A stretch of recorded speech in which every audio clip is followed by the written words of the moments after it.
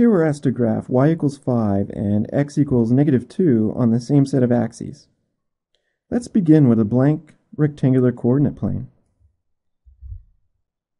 Here I recognize y equals 5 as the equation of a horizontal line.